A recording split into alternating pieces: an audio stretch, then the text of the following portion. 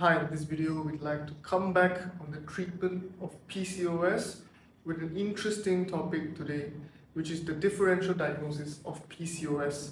Today we're talking about another specific condition that is commonly confused with PCOS because of how similar it presents itself, causing misdiagnosis, mistreatment, wasting time and money for these patients can be avoided. Now, with our years of experience in treating PCOS, we have realized that some doctors will confuse it with a pituitary tumor. Today's topic will be covering pituitary tumor PCOS differential diagnosis. We need to differentiate the two. So a pituitary tumor grows on the pituitary gland, which is a pea-sized gland directly in the brain. Below the hypothalamus, there's a posterior side and an anterior side. And this gland is very important in the regulation and secretion of several important bodily hormones and functions. This gland is very important, and if there's any alteration in its function, it can definitely cause diseases and symptoms to present itself. So for a pituitary gland tumor, it will be either growing on the surface or inside the gland, and depending on the size, it can even exert pressure on nearby structures and also itself, causing the hormonal secretion and regulation to be much more different now. It will be high levels of these hormones instead of being in a baseline normal level. So for PCOS, this condition is also a hormonal disorder, very similar to a pituitary tumor.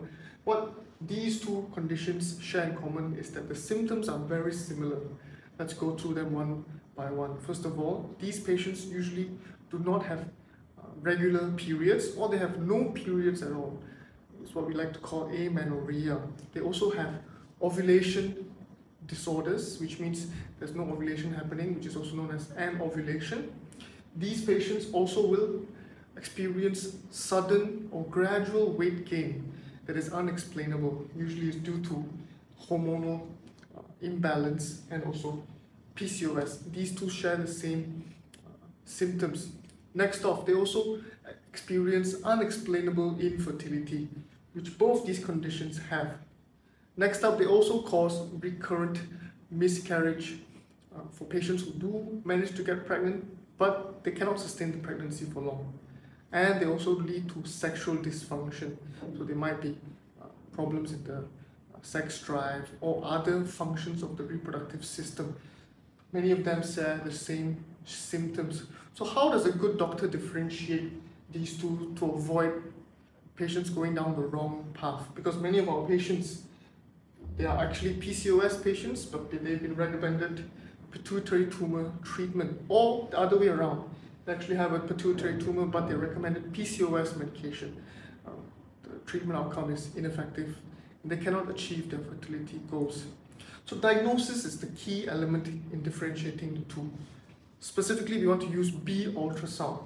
If you use an ultrasound imaging on the ovaries, you can immediately see, if you're a PCOS patient, that there's multiple follicles developing simultaneously inside the ovaries.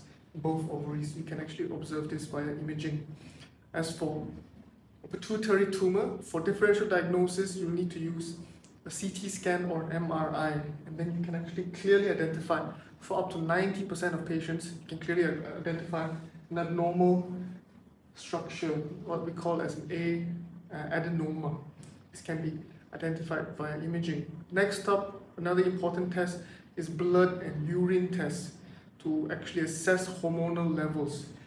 A distinct difference is that for a pituitary tumor, you will see distinct high levels of prolactin, which is not present in PCOS.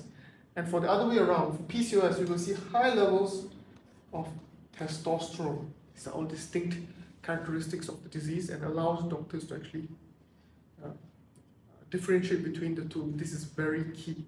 So once the differentiation process is completed, then we need to recommend patient the relevant treatments. For a pituitary tumor, because it's benign, you don't need to worry, it's not cancerous, it will not be invasive and spreading, but the treatment is through a transnasal, minimally invasive surgical procedure where it goes up the nose and directly remove the tumor. There are other alternative means as well, for example, radioactive approach where they use gamma rays to actually ablate the tumor, but there are side effects to that as well. So these treatments are not suitable for PCOS patients, but yet again, they sometimes are recommended. And for PCOS patient, here at the hospital, we recommend the removal of the ovarian testicular tissue that is fused together abnormally within the ovaries. That is the core reason behind PCOS. If you do that surgery, then the symptoms of PCOS, the fertility will be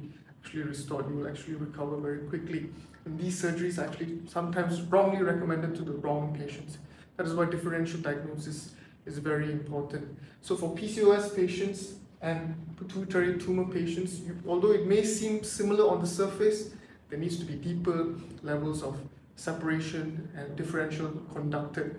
Antai Hospital does offer effective PCOS treatment for any patient suffering from PCOS, regardless if it's happening for how long. We can actually guarantee that your menses cycle is restored upon completion of surgery, and you can achieve natural pregnancy as well. Our years of expertise and experience, please get in touch with us if you'd like to consult with us with your condition and if you'd like to arrange treatment with us here. So I hope you've learned something today in this video, and if you'd like to find out more information, please visit the website and leave me a comment down below.